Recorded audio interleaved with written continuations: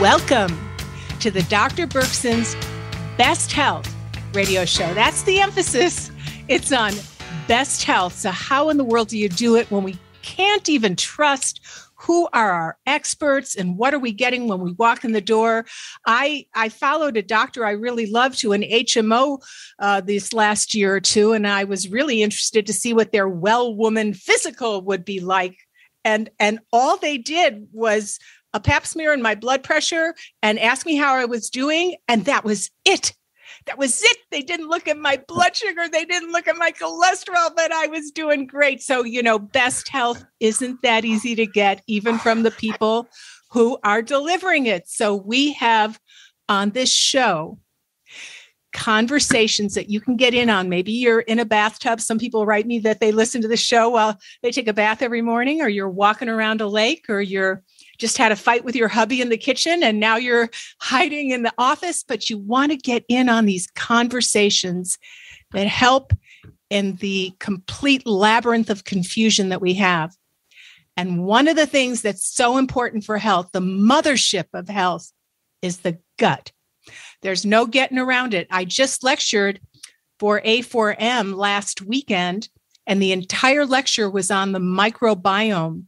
And there were psychiatrists who had laboratories linking the gut to the brain. There were dermatologists that showed that 50% of people with rosacea, with a lot of pinkness on their cheeks, but it's definitely a problem. It's not just pink, healthy looking cheeks, would go away if they treated gut infections. And there was a link with preventing and treating Alzheimer's if they did fecal transplants. They gave people who had no more cognition somebody else's fecal material in their biome, and they were reversing, in some cases, Alzheimer's disease. That is the power of the gut.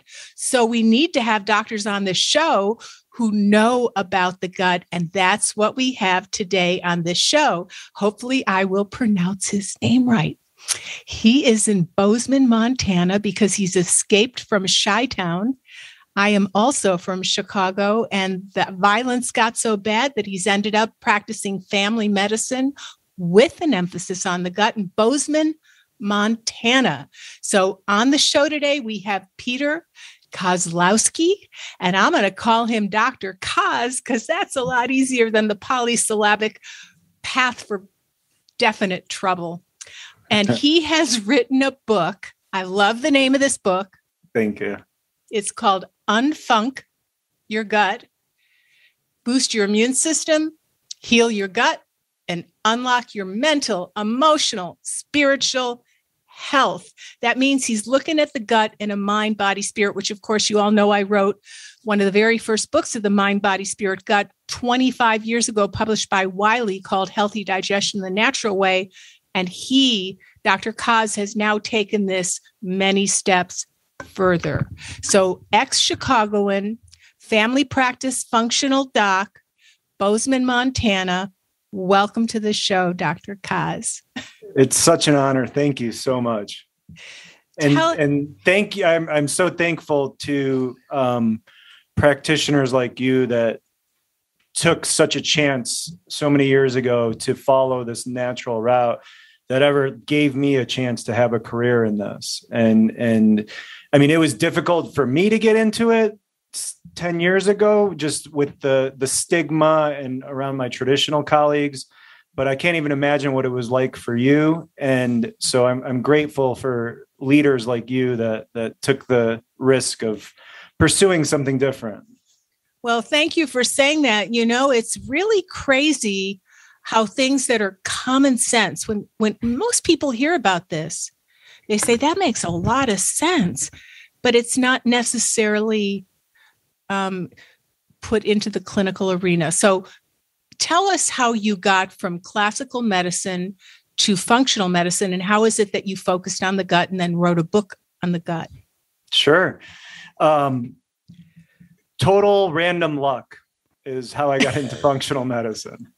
I would have never, that was not my goal. I mean, I went through medical school, I got into residency, had no thoughts of anything alternative. I was just like give me what the pharmaceutical companies say, give me the evidence-based data that they're putting out, and I'm going to follow that. The way that it happened is it's my own personal story. So my own personal story is I'm in recovery from addiction from alcohol. And that started with, so I'm a first generation American. My parents are from Poland, and they were both doctors when they left Poland. So medicine was always kind of like in my family, my grandpa, aunts, there's a bunch of doctors in my family. But growing up first generation American, my parents worked all the time, 7 days a week, morning to night, pretty much. And I was kind of left to figure out the world on my own. And what happened to me is just extreme like insecurity and wanting to fit in. And I never felt like I fit in. Like my friends always, like I'd go to their houses and they'd be eating pizza and burgers. And at my house, we'd be eating like traditional Polish food. And I just always felt different. Friends would come over to my house. People were speaking my parents were speaking Polish. Like it was always awkward for me.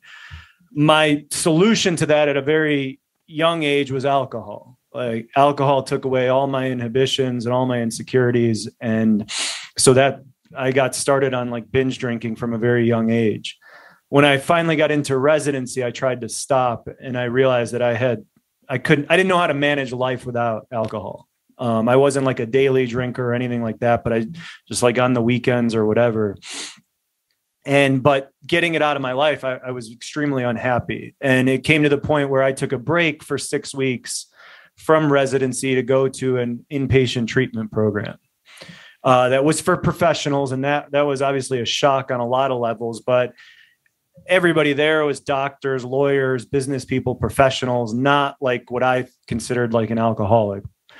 So I definitely fit into there, and inpatient treatment was basically about mental, emotional, spiritual health, right? It was group therapy all morning. Then it was things like meditation, yoga, exercise, acupuncture in the afternoons.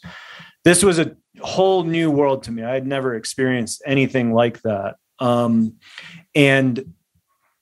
it made me open-minded. And I learned that, I mean, when I went in there, I thought I was perfect. I was like your classic ego-based traditional doctor, would not listen to anybody or anything. Like I thought I had the world figured out. And it was an extremely humbling experience to figure out that I was kind of like the opposite of what I thought I was.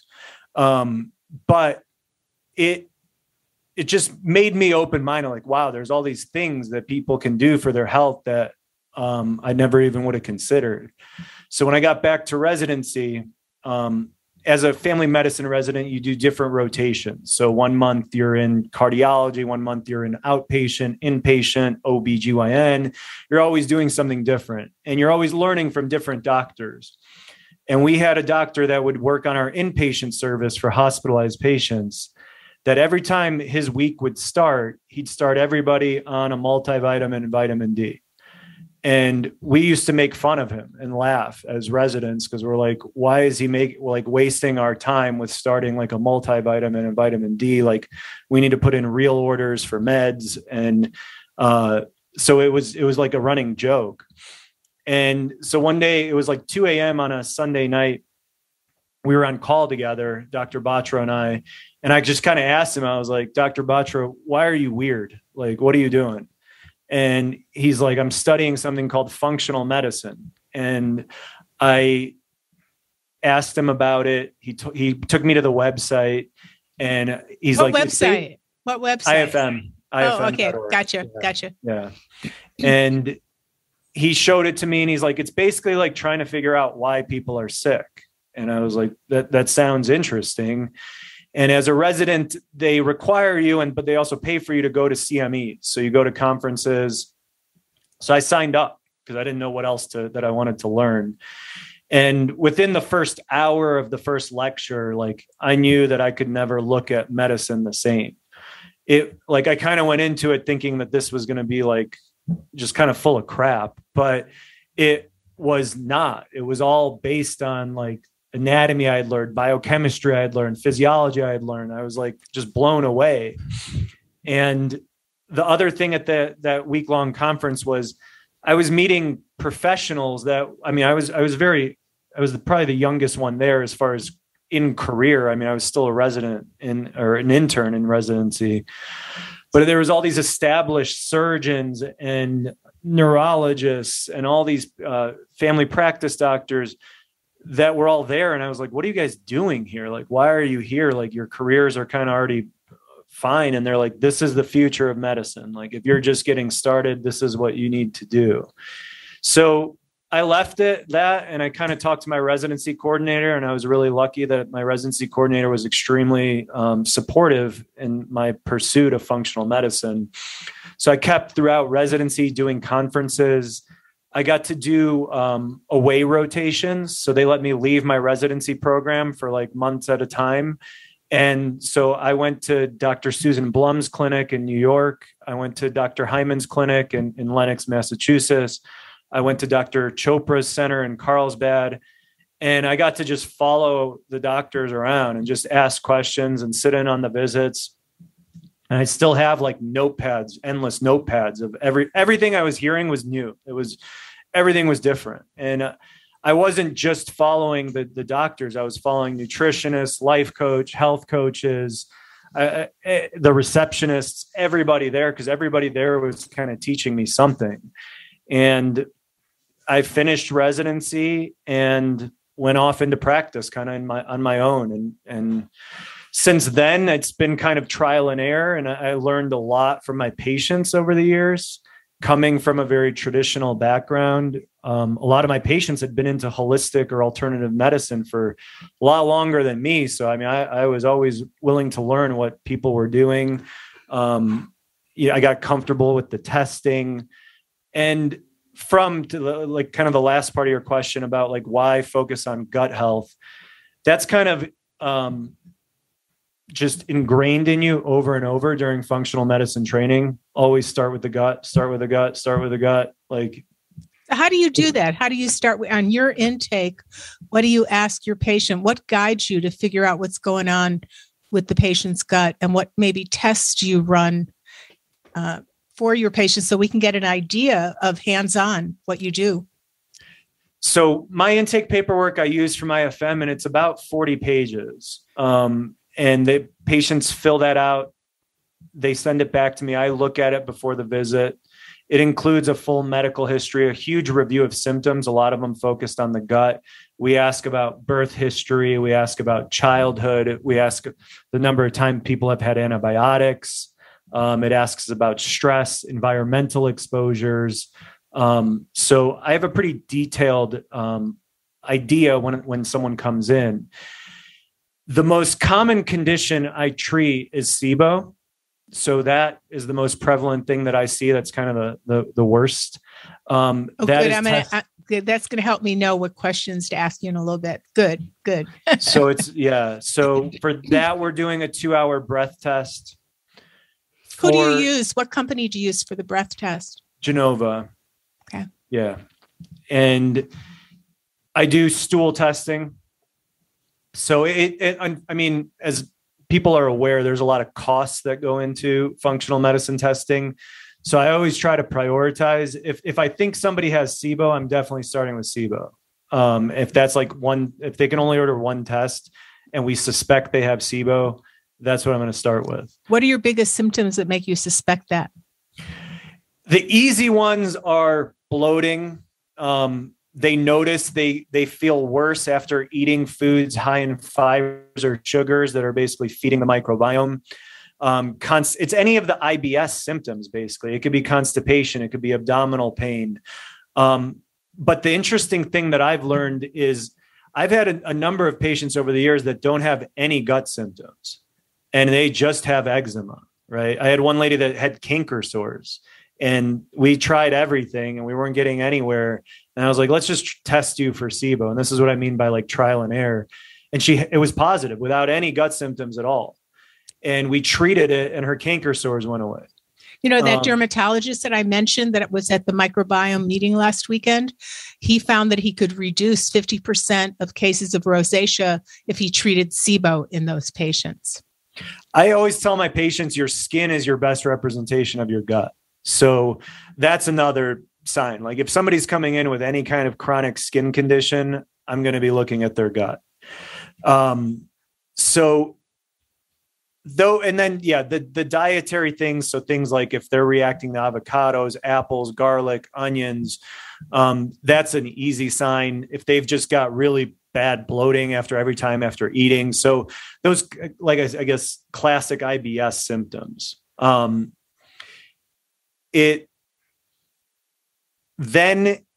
mean, if somebody wants to do the full gamut, which in my opinion also includes the stool analysis, which looks at your microbiome. And who do you use for that? Doctor's data. Sometimes Genova, but mostly doctor's data. And then the third test that I like to do for gut health is the organic acids test, the OAT from Great Plains Lab. I've found, one of the more common things behind SIBO is Candida overgrowth. And Candida is kind of hard to catch. We culture for it in the stool, but it tends to die in the stool. In my experience, I really like doctor's data because for whatever reason, their lab seems to catch Candida more frequently than other ones I've seen. But it tends to die in the stool. So there's a marker in the organic acids test that's called arabinose that if that's elevated, that's another marker of Candida. So if someone shows up positive on the stool, the urine, or both, I'm going to treat them for Candida. The organic acid test, the advantage is it also looks at mitochondrial function. It looks at neurotransmitters, fatty acid oxidation, some of your vitamin levels, glutathione levels. So you get kind of a bigger body picture with the OAT as well. But those are my three go-tos. So do you ever test and culture the sinuses? Because it's dripping on down. And which company do you use for that? So I haven't done that. No, it's very, So anyway, that's kind of my new, you go the new galaxy, the next galaxy, it's in sinuses. Right. Yeah. Just a thought. So what are the kind of treatments, there's the difference between rifaximin, the standard of care, and then the herbs, biotics and metagenics both have products. So how do you treat? So when someone does a 2-hour breath test, they can either be positive for hydrogen, for methane gas. So these are gases, hydrogen gas, methane gas, or both. And in my practice, at least, I'd say over 90% of people, around 90%, are methane positive or both. I very rarely have hydrogen, just straight hydrogen positive. I always get excited because that to me is usually a lot easier to treat. And so rifaximin, in my experience, will frequently work for hydrogen positive. It's not my experience that it works very well for methane positive. And so this is the overwhelming majority of my patients. And so I'm usually same thing. I use biotics research. I use metagenics. I will typically recommend the herbal treatment, but I like to go over the benefits and negatives of both. So rifaximin can be way faster, right? 2 weeks. Whereas like with the natural approach, I'm usually doing 9 weeks. Negative is rifaximin is like $2,000 if your insurance doesn't want to pay for it. The herbs are 9 weeks. Typically, everybody varies is an important thing to understand about SIBO too, is that every patient is different. And then the nuclear option that I call the nuclear option is an elemental diet, which is a liquid diet for anywhere from 14 to 21 days. The elemental powder has proteins, carbs, fats in it to kind of keep you going. I've had less than a handful of patients that are like, just wanted to start with that. It's obviously very difficult to not eat for 2 or 3 weeks for most people. So that's why I don't like to go with that option. Why do you do that treatment? Why do you do that? What's your thinking behind that? So your gut bacteria are alive, right? And they ferment fibers and sugars. So if they don't eat, they die just like us. So if you don't eat for 2 or 3 weeks, the bacteria have nothing to feed off of. So they go away. That's in my opinion, like the mechanism of action of why it works. And my success rate is really high. I mean, when people, it's always basically like, it's most of the time we've tried antibiotics or we've tried herbs more than once. And then I'm like, finally, like if they're still suffering, okay, let's do this liquid diet. And that usually can get them over the hump. What's the name of the brand or the company that you use for the liquid diet? Integrative Therapeutics. They're elemental powder. Thank you. Mm-hmm. I've never done that. I've never had someone do that before. That's interesting. It's not easy. I mean, some people might look at it and be like, oh yeah, I can do that. But for the majority of people, it's not easy to just completely cut out food for a few weeks. When I was young, I went to India when the Beatles came back for the Maharishi and it was meditation was a big deal. I hightailed it over to India to find out what this was all about and studied Ayurvedic medicine and this and that when I got really sick and I didn't believe in medication. So I came home and I fasted for 30 days on water to get rid of all the parasites and get rid of everything. And I'm such a DES daughter. I have such obesogenic genes. I think I only lost like 11 pounds. I didn't lose anything even from not eating, but it was extraordinary. It was very difficult, but I did it at a fasting center. And because how you eat afterward is the big deal. Right. And that you have to be so that was controlled. But boy, that was an experience. And I remember the whole time I was going through it saying, I'm never going to do this again. See, exactly. So you're someone that's actually done it. I mean, I can't even say that I've done it. I hope it never comes to the point that I need to. But I mean, I've done a week-long juice fast, but it's like exactly your experience. It's not something I'm not like telling everybody to do it because they're going to hate me. So, there's hydrogen SIBO. Yep. And then there is methane SIBO. Now, I had Dr. Rabar, who I lecture with on this show. He's an iconic functional gastroenterologist from LA. And I use his test. He took a while to standardize his SIBO test. He talks about there being he has multiple types of SIBO, and most of them are methane formers of some kind. And he says that that's a flashing red light if someone is a methane SIBO patient, that they have stealth infections, hidden infections and issues. It's like the first presentation to the world that you've got it, but you've got stuff backstage. You've got issues backstage. Do you find that to be true? It's definitely the big thing about SIBO testing is that you don't know what's growing in there, right? You just know it either is or isn't. So in regards to, I try to stay very objective with the tests I'm comfortable with. So I tell people, I'm like, listen, if we kind of want to get a better idea of what might be overgrowing your small intestine, let's also do a stool analysis with parasitology, because we can assume, we don't know for sure, but whatever's growing in your large intestine, there's a decent chance that that's what moved into your small intestine. But it's rough. I mean, methane positive SIBO, which the majority of cases are, is really difficult. I mean, people are very sick, usually with systemic issues, and then it's very hard to get rid of. Do you see, so there's a new kid coming down the block for SIBO, the hydrogen sulfide form of SIBO. I don't know. What do you have comments on that? I don't know if I'm enough of an expert on that to comment yet. So I will defer to experts on that. I don't know if anybody is. It's kind of a newer thing. I asked Dr. Rabar, and he said he might have it next year as part of his SIBO testing, but he said there was a clinical presentation, and it's most often if people too don't clear up from what you know is a good intervention. It's hard when you do everything you know to do for somebody and they come back and they're not improved. That's my worst day.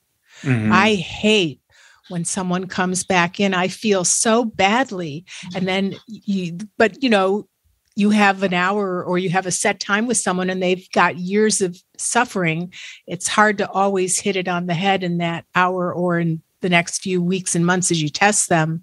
But So what are some of your more interesting stories? You must have some very interesting stories with identifying and clearing up SIBO in chronically ill people. Yeah, I think that the most, I mean, the majority of patients that I work with that have SIBO are coming in with gut symptoms. And that, those are not that classic, but the systemic ones, like the canker sores that went away, the eczema that goes away, the acne that goes away, autoimmune disease that starts trending towards remission or going into remission. So it's seeing that expression, or that I've had this comment a lot, is like, when people come back and they're like, I thought you were crazy when you were talking about like treating my rheumatoid arthritis and my gut. And like, now I'm off my meds and I feel better. And they're like, I can't believe it. I was like, and I'm like, I always joke, I'm like, me either. Like but it's really, really awesome to see people who can heal from chronic diseases like that to go into remission. And my big passion that my book is all about, and in my opinion, the secret to gut health is our mental, emotional, spiritual health. And me as a perfectionist, I only think about the patients that don't get better. And so that's where I would always think, and that was kind of the point of my book, like, what's going on here? And to me, it's basically like your vagus nerve, your sympathetic versus parasympathetic nervous system, trauma from childhood, trauma from current relationships or other things or work, that basically when you activate your sympathetic nervous system, you are shunting blood away from your brain and muscles, away from your gut to your brain and muscles to escape, right? The analogy I use now is like living in Montana. If I'm hiking in the mountains and I see a grizzly bear, my sympathetic nervous system should be activated and I run away. When I'm sitting by the campfire, if I survived at the end of the night and I'm having a s'more, the rest and digest is activated and I digest my food. People nowadays are living as if they're running from a bear 24/7, right? We wake up, and I'm guilty of this. The first thing I do is check my phone, email, texts, the news, and my sympathetic nervous system is just firing. And then I have breakfast and I've got the news on, or I'm answering emails or something, sympathetic nervous system telling my gut, don't digest, shut down the stomach acid, shut down your good bacteria, allow bacteria to overgrow. So that's kind of like, I guess, my passion. I mean, and it probably started because of my own story of just being in recovery and learning the importance of mental health. But that's, to me, the biggest factor that I see in people that don't heal. And it a lot of times it's denial. Like, people will follow whatever diet, supplements, testing I tell them. But when I ask them to like peel back the layers of the onion and go into childhood and go into things that happened, that's when the red flags go up. They're like, no, I don't want to, I'm not going to go there. This is not an issue. And as someone who's like lived in denial for a long time, like, you can kind of spot people that are in that same spot. And I always warn my patients, I'm like, listen, I promise you, your SIBO is not going to go away if you don't work on your mental, emotional, spiritual health. Do you guide them on how to do this, or do you just tell them to go off, young man, and do this? Or how do you guide? Because sometimes sometimes I bring it up and the light goes off and they're grateful. Sometimes they go, this is not why I'm here. You're here because of physiology. You're not a psychotherapist. Yeah. I don't want to go there. And they get upset and they get chafed. So, all the time. So what is it that you offer for them if you find that that's where they need to go, that does it in an effective and successful win-win manner? I think the trick for you is get addicted to like an alcohol or a drug and then recover from it and have a story of getting over that. And then you kind of have like some street cred and you're kind of legit. Shoot, I haven't been an alcoholic. I've missed the boat. What the heck? There's other ways you can do it. But I mean, that's a great question and a great point. I also tell people, I'm like, this is the most important part of health, but it's the most difficult one for me to help you with. Right. And every patient I've ever met, I've recommended to get a therapist. So I'm very pro therapy. They're not the answer to everything, but for me, at least, they help me peel back the layers of the onion to uncover how everything started. Right. I'm really trying to learn now more about heart rate variability, because that is a way to train your vagus nerve. And to me, it's kind of like the way I look at it, like the vagus nerve is the key to your gut health, because that's what's carrying signals from your gut to your brain and back from your brain to your gut. And my newest book is on oxytocin. Oh, nice. So that is a great thing for people to explore. I do a gratitude list every day with my wife. I pray. I have friends that are in recovery, and it's not just from like alcohol or drugs, recovery from childhood trauma or other things. So building like a network, right? Or people that, you can't do it alone. And that was probably like my biggest fault in trying to recover from my own issues, is like, I've always wanted to do everything on my own, and you can't do it on your own. You can't recover on your own, and we need help. Am I speaking to you in your office? Does any of this have to do with this bear that I see behind you in the corner? I see a big stuffed bear. It looks like almost 5 feet tall or something like that. Does that have anything to do with, are you in your doctor's office right now? It's my home office, Your which home is office? Frequently my doctor's office now. Okay. So what does that bear have something to do with what we're discussing? That's Wilson. His name's Wilson. Like a basketball. Okay. There's a lot of grizzly bears in Montana, so we've kind of just taken an interest in them, and they're just a very Montana thing. So okay. we were walking down Main Street in Bozeman, and there was a gift shop, and they had all these bears. So I walked out with one. I bet your patients comment on this big bear in your office. It's tall. He's promoting my book too. He's holding your book close to his heart, mind you. And he's also wearing a t-shirt with like my logo, which is actually on the back of that shirt. It says, "We put the funk in functional medicine," which is kind of where the title of my book, Unfunc Your Gut, came from, was putting the funk in functional medicine. So I like that. Wilson the bear represents all those things. That is so cool. That is very cool. So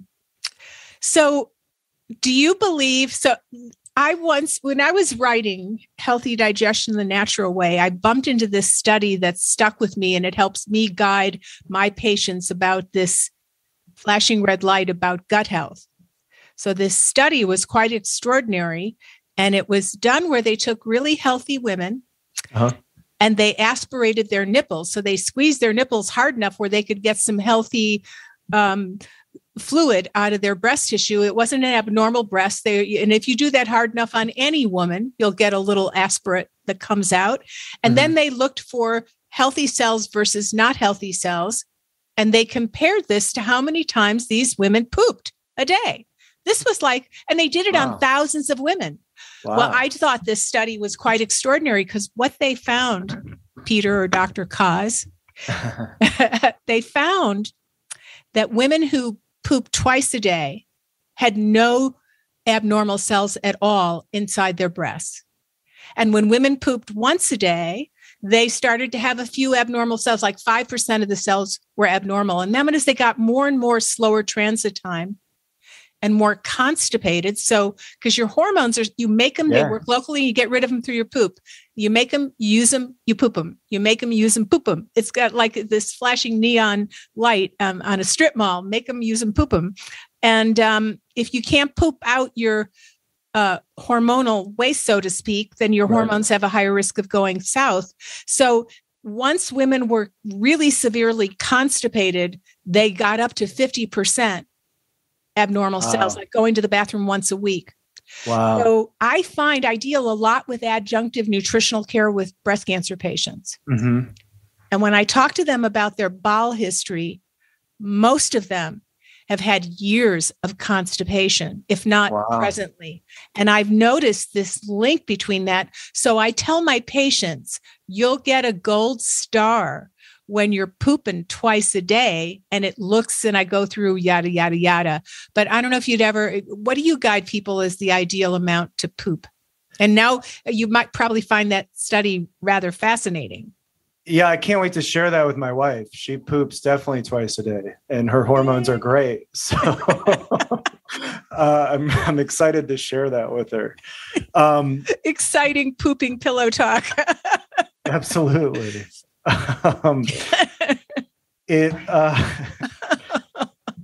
You're sorry. Well, you got to make it enjoyable, because there's so much that's not enjoyable. If we want to learn, we want to make it we could say, I could drink to that. I like the way to tell people is to poop a snake. I think from Dr. Terry Walls, she started that, or maybe somebody before her. So pooping a snake at least once a day, twice a day. I'm really happy if they're at least going once a day, and twice a day would be even better. Okay, excellent.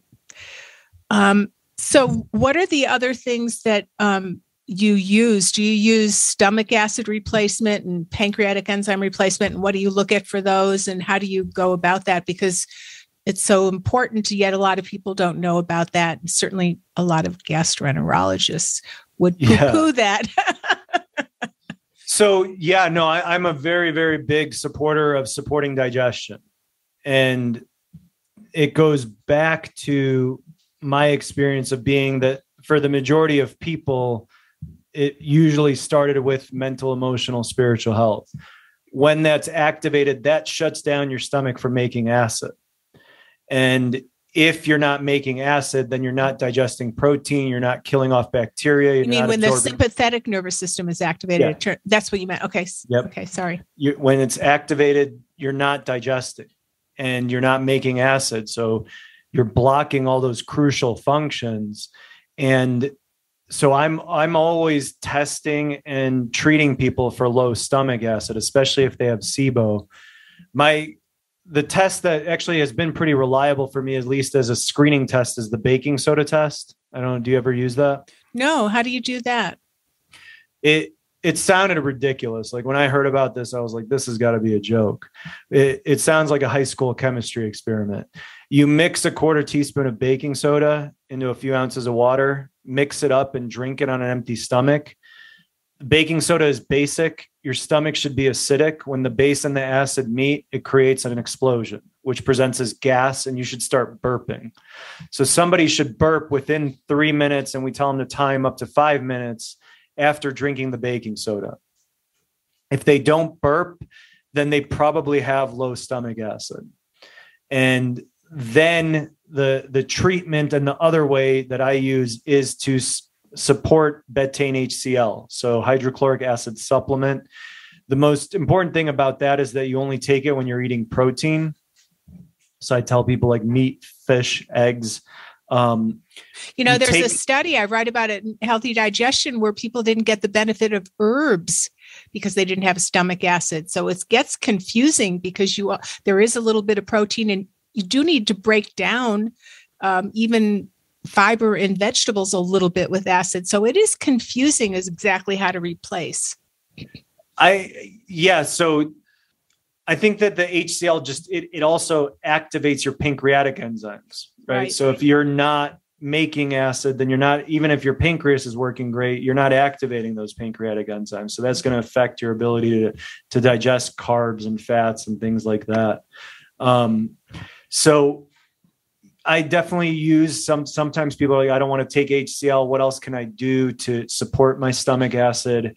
So apple cider vinegar, acupuncture, umabushi plums, which are fermented apricots before meals.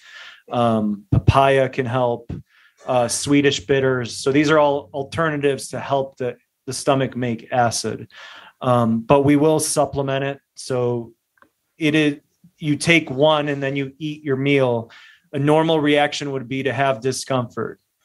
if you take one and you don't feel anything or you feel better, then you have low stomach acid because you put in acid, your stomach's not making enough and you're helping the digestive process. And so we have them titrate up every 2 days. You try going up until you get some symptoms of heartburn or discomfort, and then you cut back by one. In the majority, I mean, it's a normal part of aging, low stomach acid, but I see it in kids, teenagers, young adults. And to me, the biggest way to turn that around is healing the trauma and activating the parasympathetic nervous system. And when people ask me, like, how long am I going to be on this HCL? I'm like, well, it depends on, on to me, usually your mental, emotional, spiritual health. I've even seen it run in families, and I don't know about a gene that codes for low stomach acid. My thought process as being a mental, emotional, spiritual health person is that there's a lot of unhealthy behavior in the family, and that's why multiple people have the low acid. But in my old clinic in California, I had a Heidelberg gastric analysis machine, and I ran that on thousands of patients. Mm-hmm. And that tells you exactly how much acid they make, because it's a challenge of the functionality of the cells, the parietal cells that make stomach acid. And I also classically run a parietal cell antibody, because people can have autoimmune disease against the cell that makes stomach acid. One of the things that I teach the stomach acid section for A4M in the gastroenterology module. So it's been very interesting diving deeper and deeper into the science all the time. But one of the things that I've learned is some very smart ENT physicians have discovered that pepsin can aerosolize. And it's very damaging to the fragile epithelial lining of the esophagus. And the only one study that ever took a look at efficacy of hydrochloric acid pills having pepsin added to them showed that it didn't synergize or make the hydrochloric acid any more effective. So I teach to avoid pepsin in the stomach acid pills, because I don't want them to get any upper airway issues and yada, yada, yada, just some comments of that. And that's been something in the last 6-7 years since I've been teaching that's been interesting. And I designed formulas for biotics. I used to for metagenics, and now I have wanted to come out with a line for the gut and one of the stomach acid products to not have that, because it's very hard to find stomach acid that doesn't have pepsin, because it's just one of those things that was the trend of the industry to add it in. But now it looks like it might not be a good thing to add in. I don't know if you knew that, but it's kind of interesting, because most functional docs I talk to and share with them that I've discovered this research, especially from the ENT docs, because they with very severe airway disease. And then they're pretty fascinated, because most people haven't heard that. Yeah, that is really interesting. I mean, my goal with any of my gut treatments is to do things as short as possible. So I don't ever want somebody to be on anything like that long term. So I always try to minimize the time frame, get people healthy, and then let them move on with their life and come off of supplements. Do you find that if they're on the stomach acid, they just start, when the parietal cells on their own kick in, they start having symptoms? I find that patients have more symptoms and they slowly wean themselves off, unless they're much old. If they've had a Helicobacter pylori, a bacterial infection too long, you get irreversible damage of the parietal cells. So you might have some people that need it. And there's a problem with just doing as I'm right now doing, because I don't have a Heidelberg. I think the company closed down in the pandemic. We've been trying to buy another machine. And I think that was one of the losses in the pandemic. But if you do the titration where you take a pill and then you do another one, which is what I'm doing now too with patients, you can miss atrophic gastritis patients. You can get a false pain from people who literally have damage, so they need the stomach acid, but they'll hurt from it. So it's about a 90% self challenge. It doesn't give you a perfect. So that's one of the limitations of it, which the Heidelberg analysis machine, the gastric analysis machine. I don't know if anyone's out there and listening, if you've got an extra Heidelberg gastric analysis machine stuck up in your attic. We're looking to buy one at the Naples Center for Functional Medicine. Nice.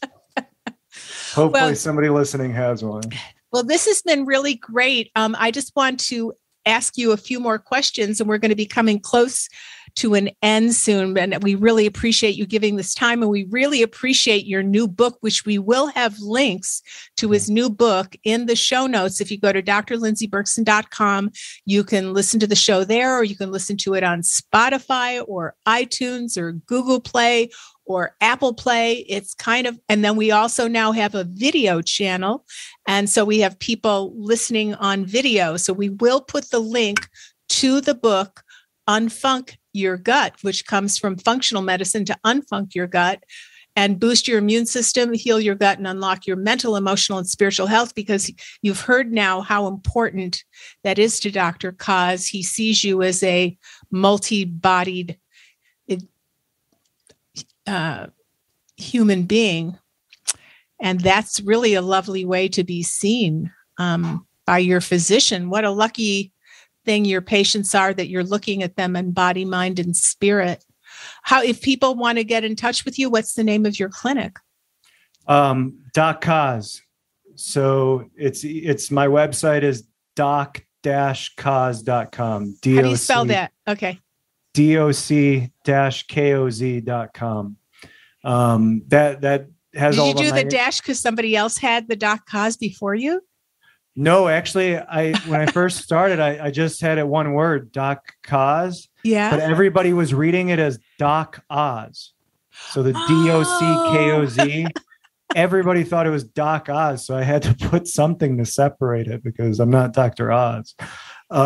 So that's actually why. Are you seeing all your patients with telemedicine? So I'm working with patients that are here in Bozeman, Montana, or when I'm back in Illinois, I work in office. But the majority of people now, we're working from telemedicine. So I do offer in-office visits. Most of the time it's in Bozeman, but virtually. I mean, I guess what the good thing is that our success rate hasn't gone down with patients, and we're a year and a half into this. We're still doing good. So telemedicine seems to work for what I do. So I just had on the inventor of telemedicine. And I saw that, yeah. He's a kidney doctor here in town who I worked with for quite a number of years. And he wanted to do dialysis on some patients in Giddings. And he needed a way to do it. And at that time, all of the computer and everything was these huge cables. So he got an NIH grant and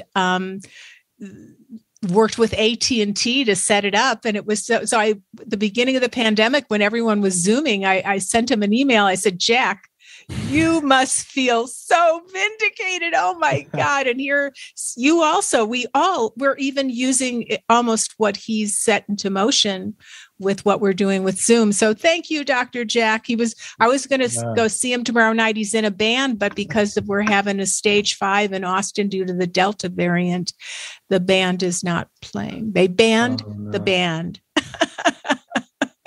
Well, is there any final thing that you want to say? And everyone, don't forget, if you love conversations like this, because, it's not easy to get really smart people who address body, mind, and spirit and have spent a lot of time learning after med school or whatever school they went to, all that effort and time and money. It's a lot of effort. And even though when they graduate, they still are just out, they haven't used it like you do in some rotations. So it's a constant learning process. These are functional medicine practitioners are devoted. They really see the light, the root cause medicine, and they do everything they can, but it's not that easy to find some that are seasoned and know what they're doing or focus on the gut. I've had a number of cancer patients, since I said I work with them.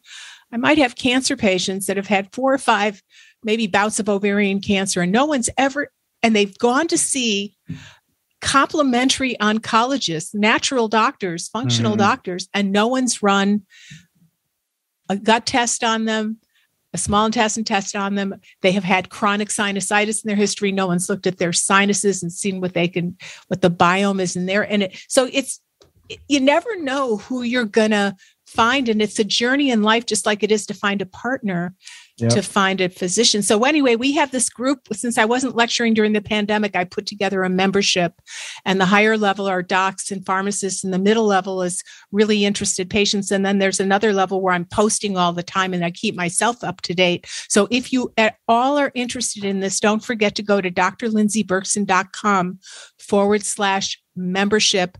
And we're having a big party because this August will be 1 year that this membership is in existence. And we're going to invite a lot of people to come into this online telemedicine. Thank you, Dr. Jack.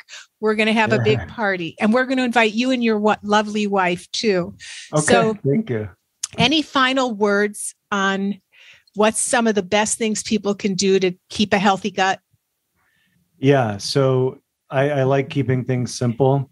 There's a ancient philosopher that said, anxiety is worrying about the future. Depression is worrying about the past. So what's the treatment? The present moment. And to me, I think that that's one of the best ways we can get out of that sympathetic overdrive that people are living in. And we get back to what's going on in front of us in the present moment. And then your gut will heal. You'll probably, if you have issues, you need to find a functional medicine doctor that's experienced with working with things like SIBO, Candida, dysbiosis. But I mean, in my opinion, that stuff is easy to get rid of when you can stay in the present moment, deal with the trauma, deal with the things that have happened to you. The gut will heal.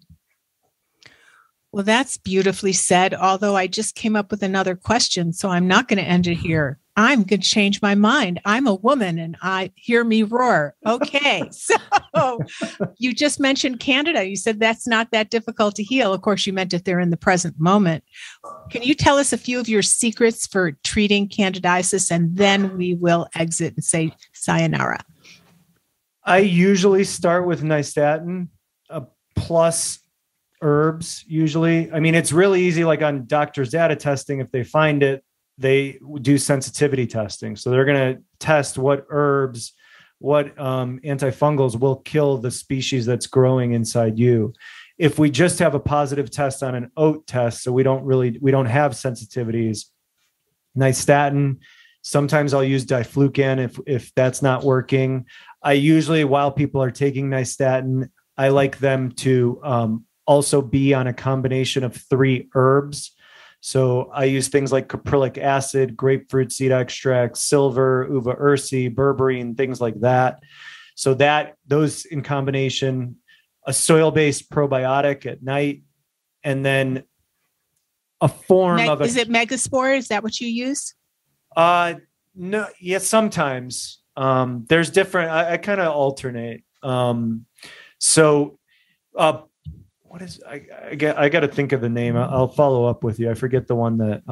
Okay. Well, just the reason I wanted to mention is, so at the last conference, sport therapy was the star of the show, and it's hard to get. So if you are interested in sport therapy, you can go to my website, drlindseyberkson.com, and I've got a place products we love. And I have a link for sport therapy. And I also have a link to get access to doctors' lines and get any product you want for a discount shipped to you for free. Because when you buy doctors' products on Amazon, for example, they might be sitting in a hot warehouse and they might not be tended to the way you would like those doctors. You don't know the quality, even though they're quality products, you don't know a lot about the back copy unless you get them from that company. So there's a middleman. Just so you know, if you want to get this, you don't have to do it, but it's access for you, because some of this access is hard to get, or you purchase it online thinking you're getting a good product, but it's been damaged by heat and you don't know it and you're not getting well. So awesome. So thank you for all that. Thank you for all that. I remember being at a talk by Dr. Crook talking about yeast and candida and how he got into it in his first book on it. It's if you live long enough, you see the trends of all these things. But I remember that his story was that he had a patient that was psychologically unhinged and so ill. I mean, he wasn't on the edge of committing suicide. And it turned out that he had multiple antibiotics and he had thrush on his tongue. And then when he treated him for an anti-candida protocol, then much of the body, mind, spirit became congruent and improved. And he said, boy, well, I didn't learn this in med school. I better take a look into this. You could have something growing. And that odd thing about candida is it can grow hypha, it roots out. And that's why sometimes you don't catch it in a stool sample, because it's a Klingon. It can cling on to the walls of your gut. But it's a good guy when it's not clinging on. So I guess we want it to be emotionally stable and not cling on to it. Okay. So we've been talking about the gut and the health of the gut. And I have so much respect for physicians that do that. And so do you feel like you have a really healthy gut? Yeah, I think so. I mean, I've tested it they give you a free stool test when you go to your first conference at IFM, and I had parasites and dysbiosis and fixed all of that. And I'm on day 3 of an elimination diet right now. So I usually do an elimination diet once a year, and check in on any food sensitivities. So I think my gut's in good shape. I think it's been unfunced. I love that. So what do you think is like when you see this number one bacteria in a comprehensive stool, you say, oh my God, this is serious bacteria. Which one would that be for you? To me, the worst is SIBO, which we don't know. But I mean, they can all cause problems. I don't know that I have like a specific one that I think is worse than all the others. Overall, I just think that SIBO is by far the worst thing going on in your gut, because you can never heal your large intestine if you don't address the issue in the small intestine. So that has to be addressed first, in my experience. So does that mean if you have a really seriously ill patient, even without any gut issues, you're going to go ahead and test them for SIBO anyway? Sometimes. A lot of time I do a lot with toxins. So I work a lot with mold and heavy metals. Oh, okay. So hormones, diet. So the majority of time I'm starting with the gut, but depending on someone's exposure history and other things, a lot of times we're starting with with something like toxins. It's interesting. I work in Naples 1 week a month, and they eat a lot of fish there. And the fish, so I've now started running blood levels, which is your current exposure of arsenic, cadmium, and mercury, not just mercury. And people are sky high, and their gut is ruined and their hormones are ruined. They're taking hormone replacement and they can't respond. It's so interesting that fish is a wonderful food, and humanity has ruined it. Like a lot of things. I know. That's like what I always say, or how I start my gut talks is Hippocrates 3,000 years ago said all disease begins in the gut. And basically, since he said that, everything we've done is destroy the gut. So antibiotics and stress and our food supply and toxins, like he figured this out without any kind of testing or anything. Like he's just amazing. But we've literally done everything in the opposite direction of that since then. So that's why we have these kind of conversations, so people can hear some take homes, so they can slowly start unraveling some of the damage that's been done. Of course, some of it's at the sperm and egg and in utero level, but people feel so empowered when they read a book like yours, listen to your story, hear how you practice, they get a glimmer of hope. So don't forget, the one thing is, your gut can heal. Absolutely. Always. And it usually responds pretty quickly if you got a smart doctor like Dr. Koz who can identify what's wrong. It's not always on the first try, but that's the way to go. So thank you so much for being on the show. It was an honor. Thank you. You're a very good speaker. You have such a lovely voice and your mic is so good. I felt like this was we had lots of good radio moments. I think you have very good presence. You feel grounded. You feel like your body, mind, and spirit are centered. So you've done a lot of work on yourself, and I guess you pass that forward. Trying to. It's a daily process. Well, I met your wife just before we came on the air, and she looks like a beautiful spouse. And so it seems like you got a great life in Bozeman. I hope it's very successful and that your book is successful. And we appreciate that you've shared your wisdom with our tribe. Thank you so much. Thank you. Okay. Bye-bye. Bye. Ciao, ciao.